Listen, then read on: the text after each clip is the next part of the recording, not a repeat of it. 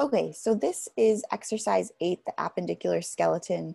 And I kind of misspoke before. Your next lab exam won't be next week. I think it's the week after because we still have to get through the muscular system lab. So just keep that in mind. But today we'll just do appendicular skeleton, and then I'll give you time to work in that virtual lab. There will be no lab assignment today, only working on your own in that virtual lab. So once I'm done lecturing here, you guys are free to go and study the day away. I'm sure you all probably will. But please spend time studying these structures because it's one of the more harder subjects. So here we have the pectoral girdle again and the upper extremity that we went over in lecture. So we did kind of go through this already, but the pectoral girdle, we have our clavicle, our scapula, and then in the upper extremity, we have the humerus, the radius, and ulna. Again, the radius will always be lateral, closer to the thumb, and the ulna is the medial forearm bone. The carpal bones are your wrist bones. You have 8 of them, and you have 5 metacarpal bones in the palm of your hand, and then you have 14 phalangeal bones in your digits. Here's the pectoral girdle. The scapula and clavicle are seen here, and everything has been labeled for you. This is an anterior view of your scapula. So we see your subscapular fossa, the medial and lateral border of it. The lateral border, keep in mind, will always be on the side your humerus comes out of because it'll be further away from the midline. The acromion process is that bump at the end of your spine on your scapula. The coracoid process is another like beak-like structure that different ligaments are connected to help reinforce your ball and socket joint of the shoulder. You can also see here the greater and lesser tubercle of the humerus that we'll get to. So this is the pectoral girdle, and just showing how everything is connected together. The proximal end is connected to the manubrium. And again, the manubrium is the upper part of the sternum, which is the top part. You can feel kind of where your manubrium ends and your clavicle begins on your own shoulder blade. There's an inferior angle, that's just the bottom tip of the scapula. What else? The body of the clavicle, the distal end will be the end furthest away from the trunk of the body, and that'll attach to the acromion process. And I think that's pretty much it. You have a little notch called the scapular notch, and there will be different blood vessels and nerves that travel through that scapular notch. So here's another kind of more detailed look of the scapula. Drew, thanks for sharing. A fracture of your clavicle. The clavicle is one of the most common bones to break, especially in kids. I know you're an adult, but in kids, clavicles are common to break because as kids fall and they brace themselves, the clavicle gets a lot of that force.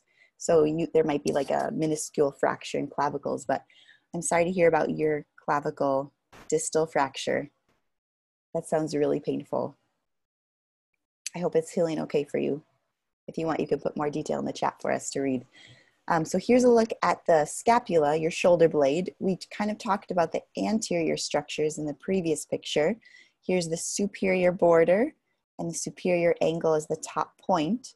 But the posterior structures will be the sides where the spine is. And again, you can feel the spine of your scapula.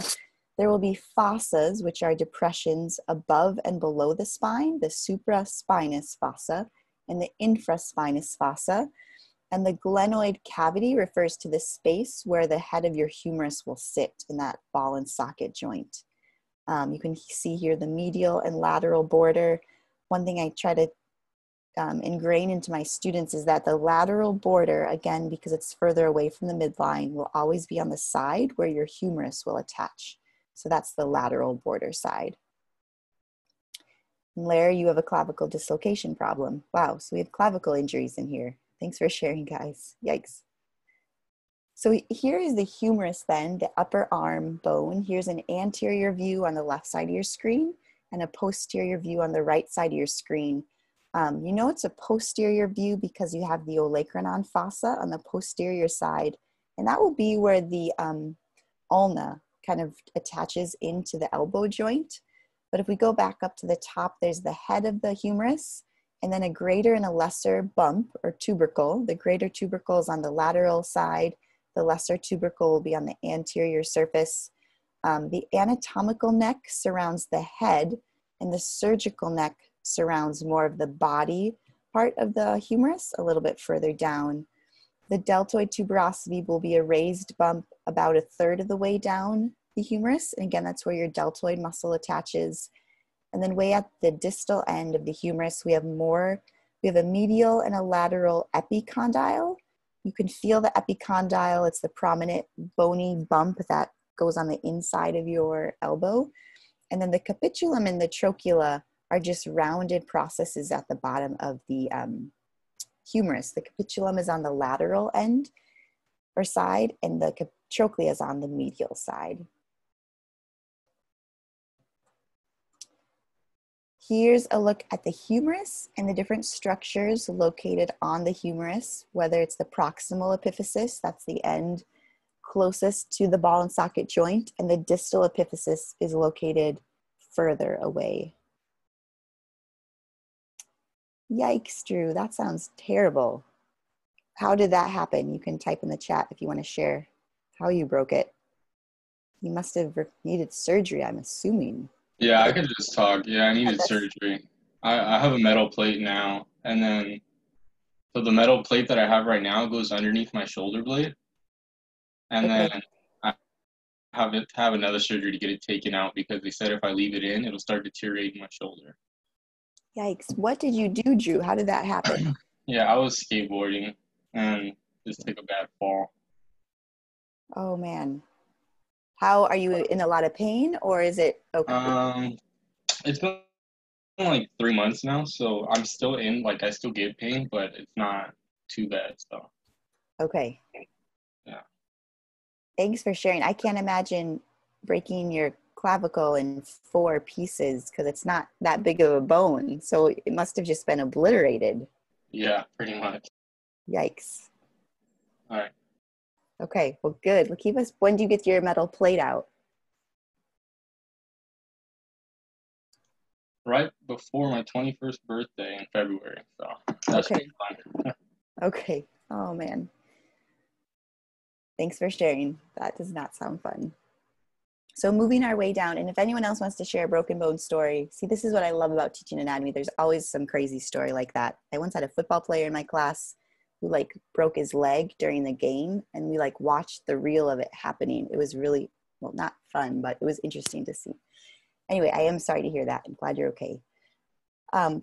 If we move on to the forearm, then we have our radius and ulna, and these are the structures on the radius and ulna that you should know. Again, the head of the radius is the golf tee-like structure. The ulna also has a head, but that's at the distal end. The styloid processes are just pointed structures at their base. The trochlear notch will be the notch in the ulna that will match up with that trochlea, rounded, smooth portion on the humerus. There's a little kind of pointed piece at the base of that trochlear notch called the coronoid process. And the olecranon process is on the posterior side of the ulna, and that will reach up and touch that olecranon fossa on the humerus. So everything is kind of named for how they fit together, if that helps explain things at all. But the big thing again to remember is that the radius is on the lateral side of the forearm, and the ulna will be medial. And when you do that pronation and supination action with your forearm, moving your palms down or your palms facing up, your radius and ulna will actually crisscross each other, one over the other. So here are your carpal bones, and this is where I have a little acronym to help you remember. There's 2 rows of carpal bones, 4 in each. There's a proximal row that's closer to the radius and ulna. So they're kind of this back row, and then there's a distal row on top of them. And for how I remember them, I have a clean version and a dirty version. Now you know that my husband's a missionary and I have kids. I'm going to just share the clean version with you. I taught the dirty version when I was still in grad school, but you can Google whatever you want. So the carpal bones, an acronym for remembering them is Sally left, I can't even remember. Sally left the party to take Kathy home. And if you can remember that saying, Sally left the party, that gives you the first letter in the first proximal row of carpal bones, and the distal row to take Kathy home. If that works for you, memorize it. Otherwise, just memorize the name of the bones themselves, but they're all just in rows here of 2. The scaphoid, lunate, triquetrum, and pisiform bones are on top of each other, and the pisiform bone looks like the shape of a P. And then trapezium, trapezoid, capitate, and hamate. The capitate is the largest carpal bone. Kind of hard to tell from this picture, but if we had a model of the hand in front of us, you would see that the capitate is kind of like the captain of the ship. It's the largest one. The hamate bone has a little hook on it. But those are the carpal bones, 8 of them. You might just have to memorize them. Use whatever kind of saying you want to help with that. The metacarpal bones you can't see because they're in the palm of your hand, but the phalanges you can see where you have a proximal, middle, and a distal phalange because your forefingers will bend in 3 places.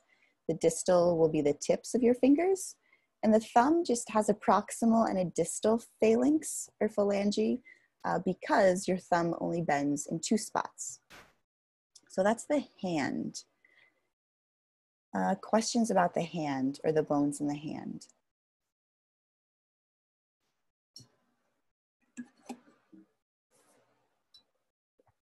So moving on to the lower extremity, we have our pelvic girdle, which connects the lower extremity to the axial skeleton. So that is made up of your hip and your sacrum, and then the lower extremity is shown here with those bones.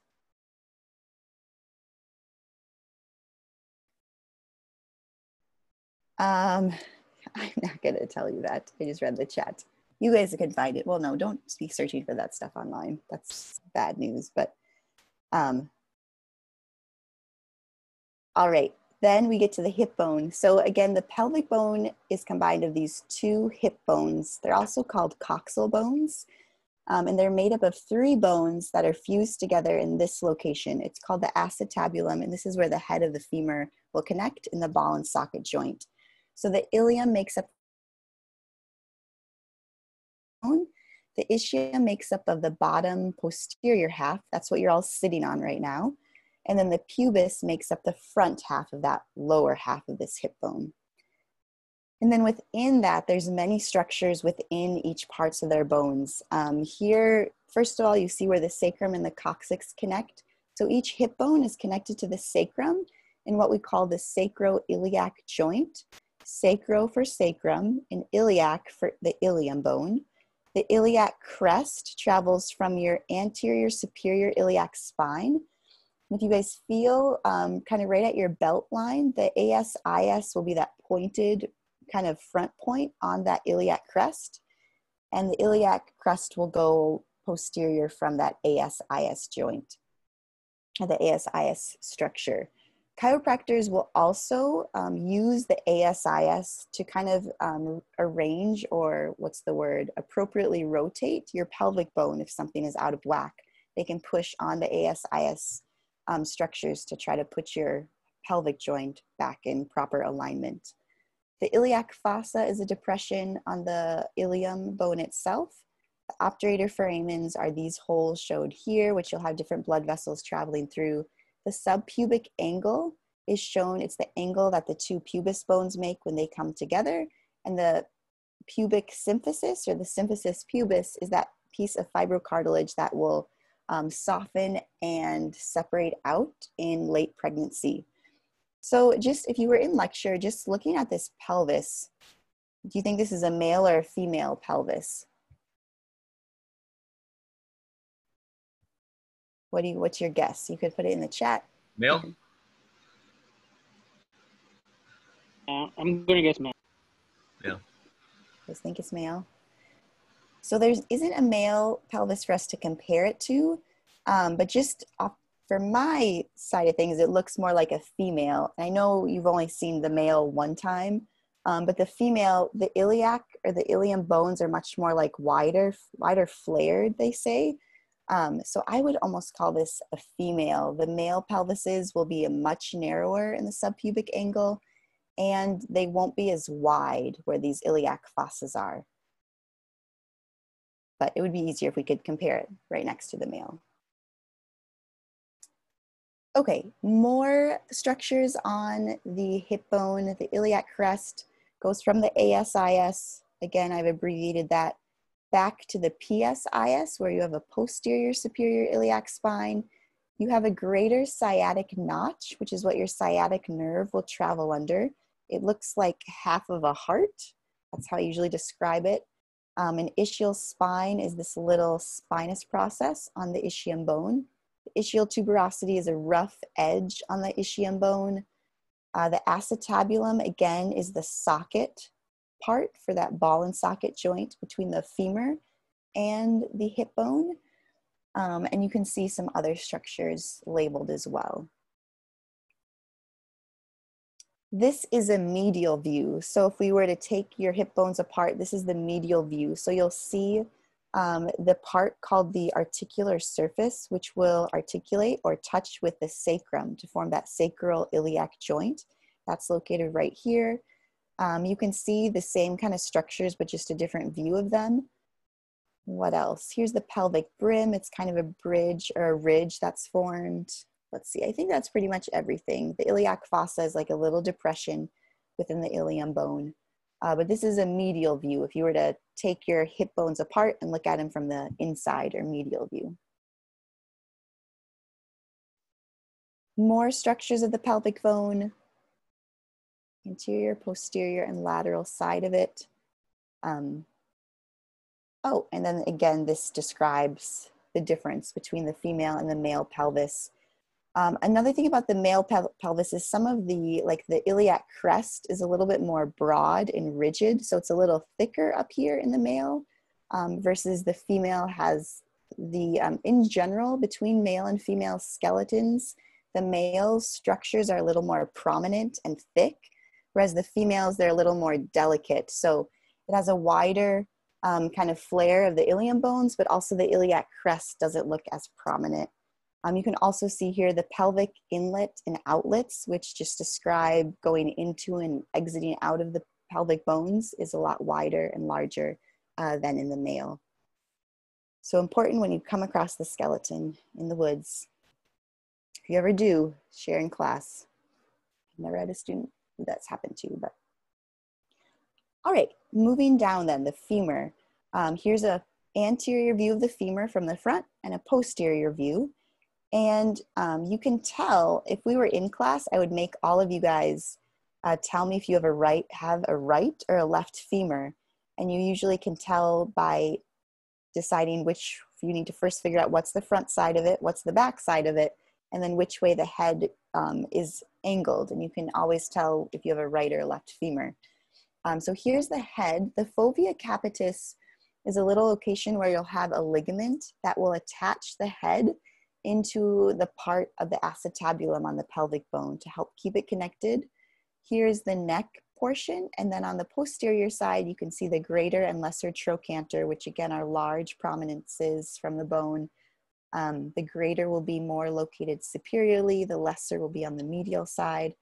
The linea aspera is a nice ridge along the posterior side of the femur.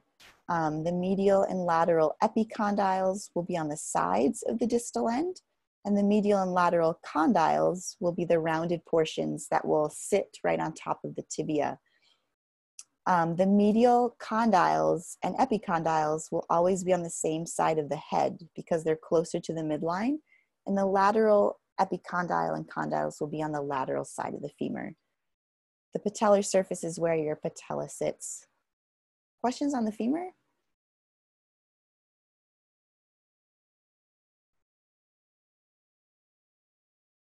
So here are the structures.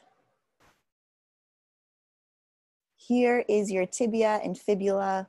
Again, the tibia will always be more medially located, so closer to the midline in the body. And that's important because the tibia is much more sturdy than the flimsy fibula. Fibulas are flimsy, and even if we had a model in front of us, you'd see the fibulas are incredibly thin, They still provide support, but not like the tibia does. So you'll want the fibula on the lateral side of your leg, lower leg, and you'll want the tibia on the medial side. The tibia has condyles, medial and lateral. You'll notice the lateral condyle will be on the same side as the head of the fibula. And then the medial malleolus is the same side as the medial condyle.